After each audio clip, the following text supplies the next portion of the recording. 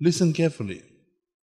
Because I'm speaking to you 5 days after the great feast of Pentecost.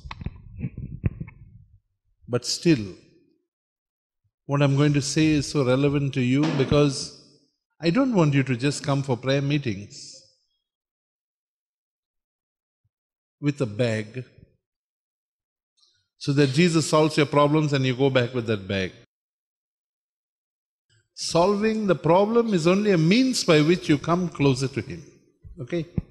I just was counseling a lady the other day.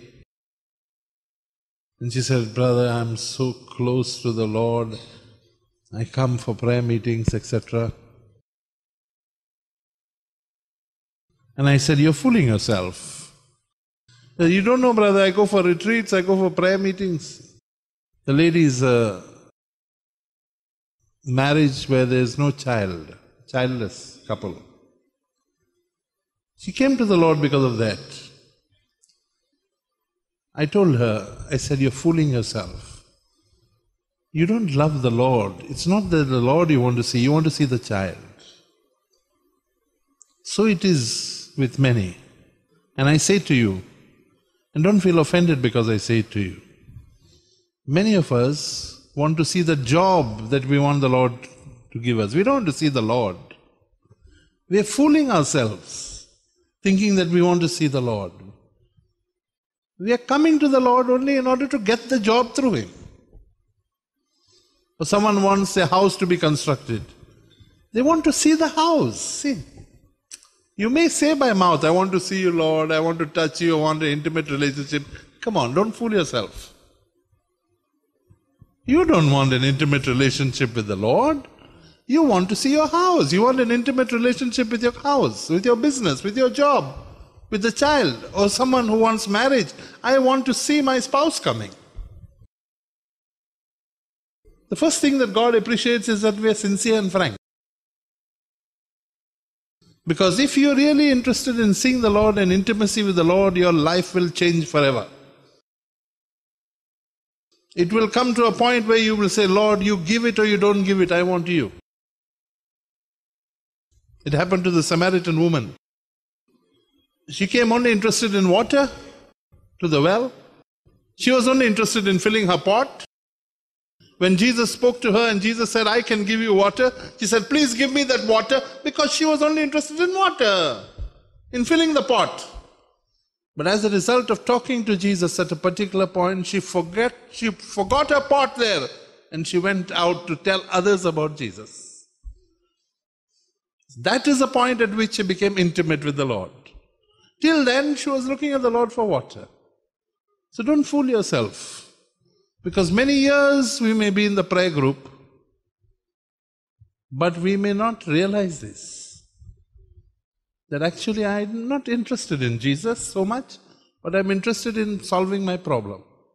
My wife is not giving me peace at home. My husband is not giving me peace at home. There's no peace at home. All the time problems. So I'm there for retreats, I'm there for everything. I want to see Jesus, brother. I really want to be intimate. Don't fool yourself. You want to see peace at home. For if you really want to see Jesus, you will reach the point of saying, "Lord, you give or you don't give, it doesn't matter. But I don't want to lose you now. I realize now that you use that problem in order like a fishing line to hook me and to bring me to you. I realize now, Lord, you are using that problem in order to hook me and to bring me." So therefore, begin with that and examine yourself. No? Even it does not matter whether you are there in the prayer group for years and you're leading a very holy life, avoiding sin and dedicating yourself to prayer. Still you have need of intimacy with Jesus. For the Bible says Job also was avoiding all occasions of sin, and Job used to intercede for others. And Job was very good in God's sight. But still, though he was good in God's sight, avoiding sin, still he lacked one thing: intimacy with God. And so the Lord had to allow problems in his life. His children died, business was taken away, sickness came into him. And finally he sat there and he started grumbling and complaining, saying, Lord, I'm doing so much for you, and why all this?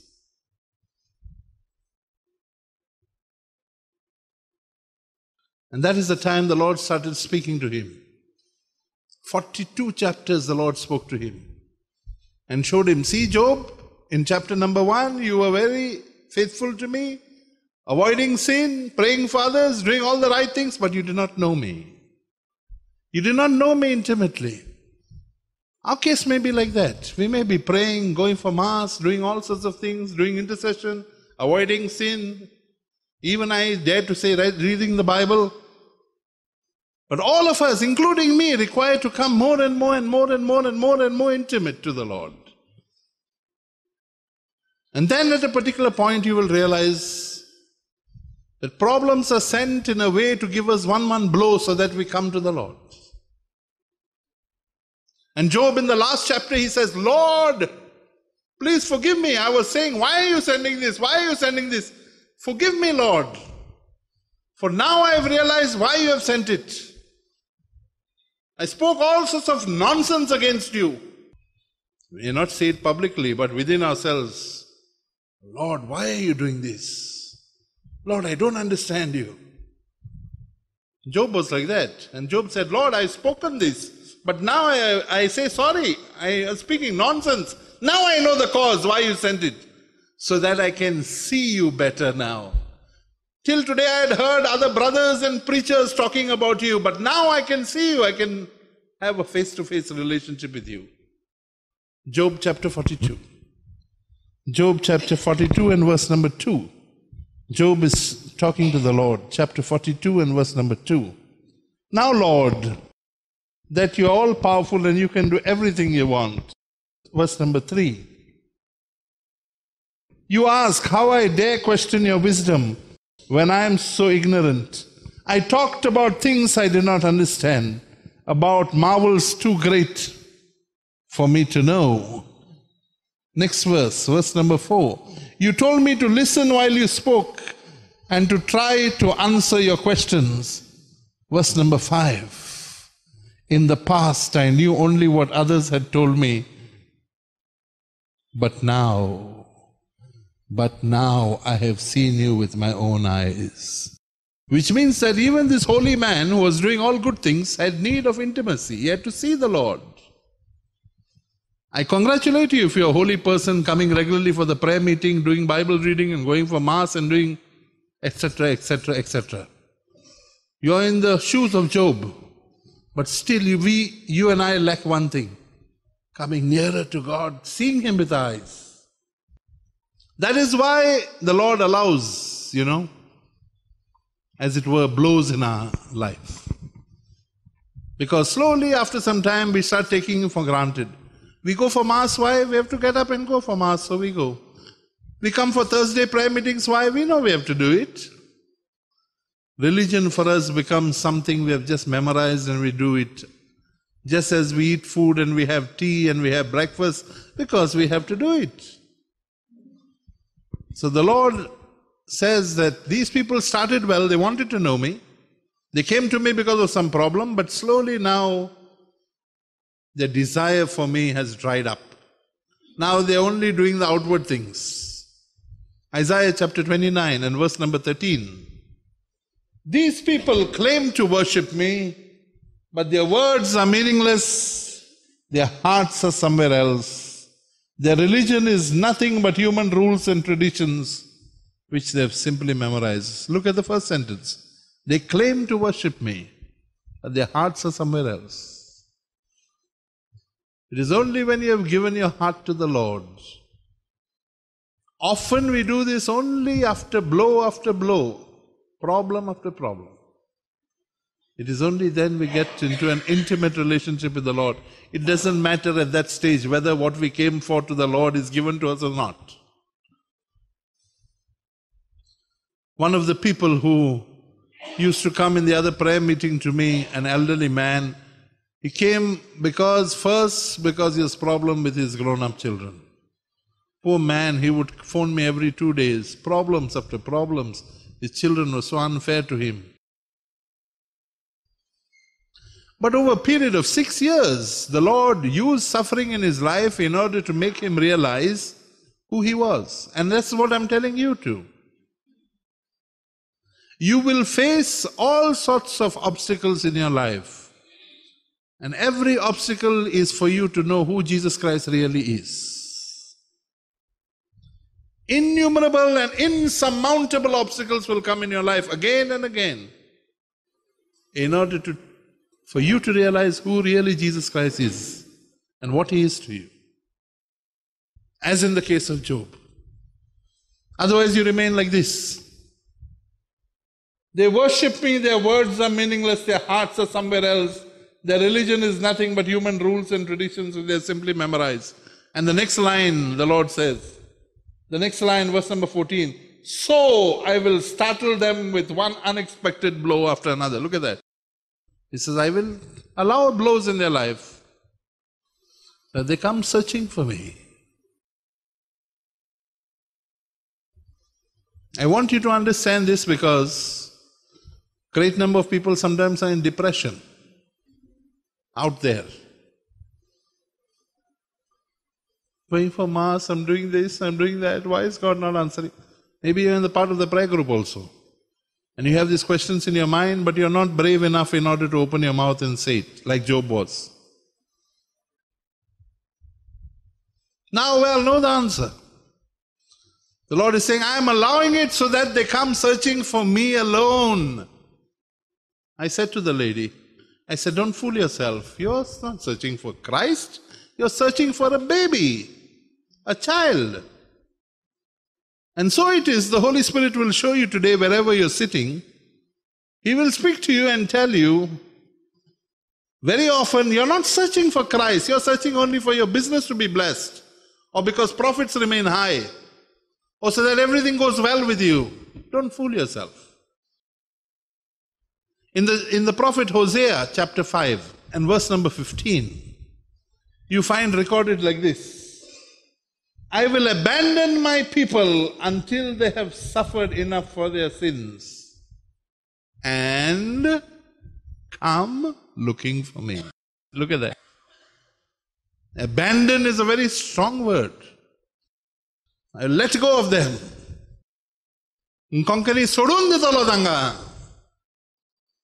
Don't we feel it sometimes? We feel as though God is blind. Why is he allowing this?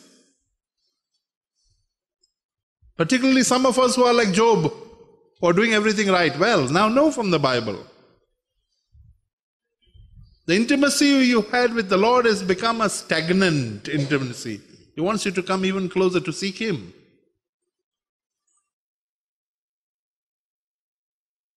Until they have suffered enough for their sins and come looking for me. Last sentence.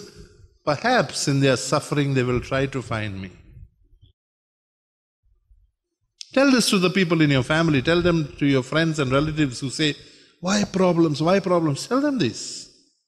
Tell this to yourself when you find yourself in suffering. Perhaps in this suffering I will try searching for the Lord alone. Not searching for what the Lord can give me. As I said to the lady, as I say to many of us, don't fool yourself. You're not searching for the Lord, you're searching for what you want from the Lord. In Deuteronomy chapter 4 and verse number 30, you read like this. When you are in trouble and all those things happen to you, you will finally turn to the Lord and obey him. When you're in trouble and things happen like this to you, you will finally turn to me. Verse number 31 says, He's a merciful God, He will not abandon you. See, He uses the same word. But this time He says, I will not abandon you or destroy you. I will not forget the covenant He Himself made with your ancestors. In the first He said, I will abandon you because you're not searching for me. You're searching for only what I can give you. But now when you reach the point that you're searching for me and looking for me alone, I will not abandon you. You will realize that I'm a reliable God. You will realize what I told Saint Faustina. Jesus, I trust in you. You can trust in me. At that point, you will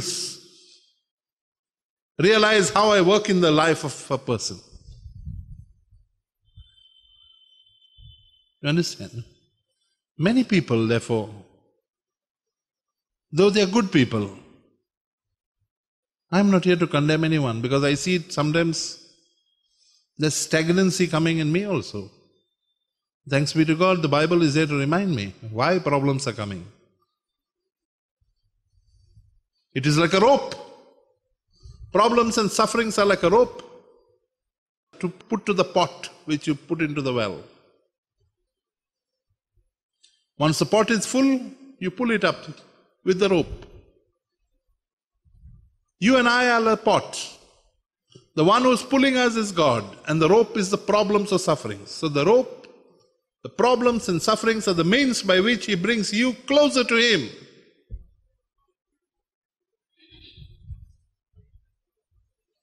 Unfortunately, there are some people who only don't want to know the ways of God. They don't want to know Him. Once you know Jesus, you come to know His ways. Jesus said, you know what is eternal life? Eternal life is knowing me, knowing my ways. John chapter 17 and verse number 3. Eternal life is knowing God and knowing me, Jesus said. So knowing how I operate, knowing my ways. Eternal life means to know you, the only true God, and to know Jesus Christ whom you sent. This is the reason we are called to eternal life. Eternal life, therefore, if you know Jesus and His ways, starts now, not after you are in the coffin. It starts now.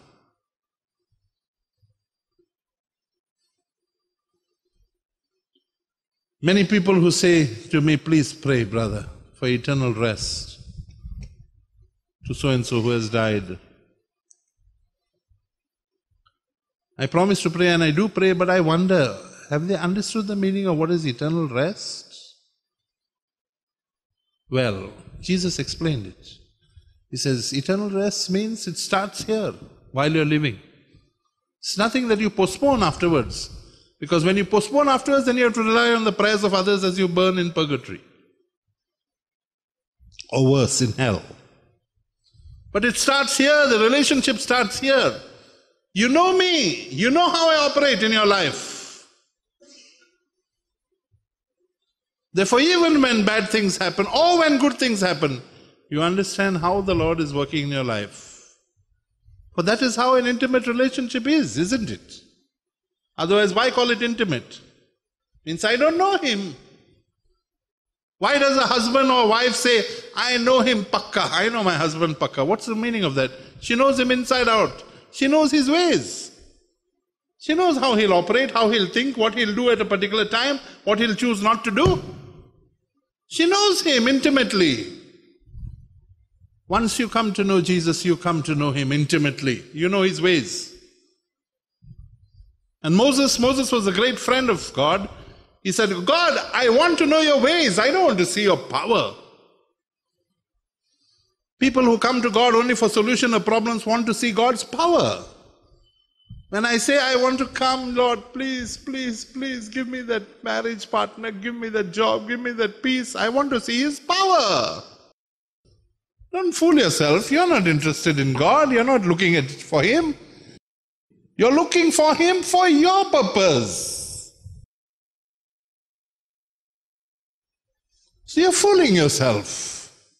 That's why often suffering continues. You understand? Blow after blow continues until you come to the realization what God is trying to say to you. Moses was very clear. He said, Lord, I don't want to see your power. Show me your ways. Psalm 103 and verse number 7. Psalm 103 and verse number 7 says, God made known his ways to Moses, his acts to the people of Israel. He knew the people only wanted miracles. When they had no water, they wanted water. When they had no food, they wanted food. And when God sometimes did not give something to them, they would start grumbling. Have we become such Christians? Sometimes I wonder. But not Moses. Moses said, show me your ways. And the Lord granted according to what you asked for. He showed Moses his ways. But to the rest of the people, he showed only his acts. Be like Moses. No wonder Moses was called a friend of God. Exodus 33 and verse number 11 says, Exodus 33 and verse number 11 says, the Lord would speak with Moses face to face as someone speaks with a friend.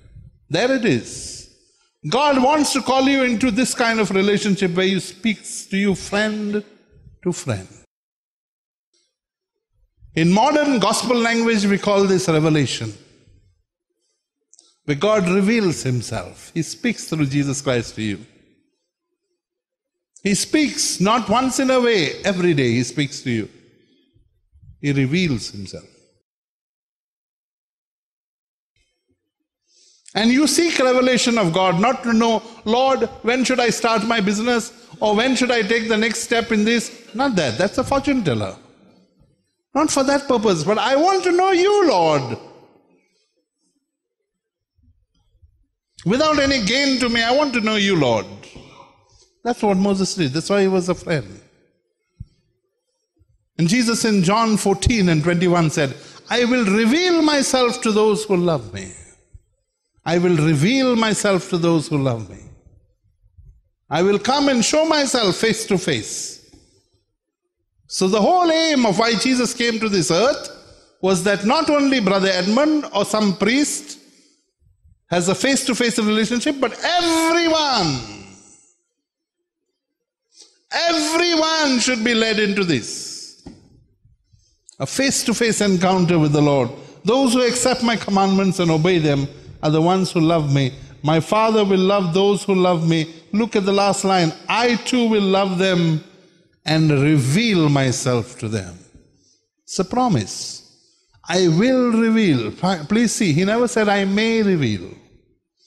No doubt about it, I will reveal. Revelation is a matter, of course, for a person who seeks only Christ. But often, we human beings, we settle down somewhere. We begin well, but we settle down somewhere. We become like the Christians of Isaiah 29:13. Religion becomes mechanical. Our words also become mechanical. Our heart is somewhere else. So blow after blow has to come. I want to simultaneously explain to you, in a way, the necessity of suffering. Why that rope has to be there which will pull the pot to the potter. God is using sadness and suffering to bring us, to bring about a change in heart, this heart which is so selfish. Oh, this heart is so selfish. It says a lot of things. It says, I love you, Jesus, I'll do anything, but this heart only wants only what Jesus can give. I tell you the plain fact today. The closer you come to Jesus, you realize what kind of a person you are. And in that you see what kind of a person Jesus is. Despite all that you are, you come to know His ways.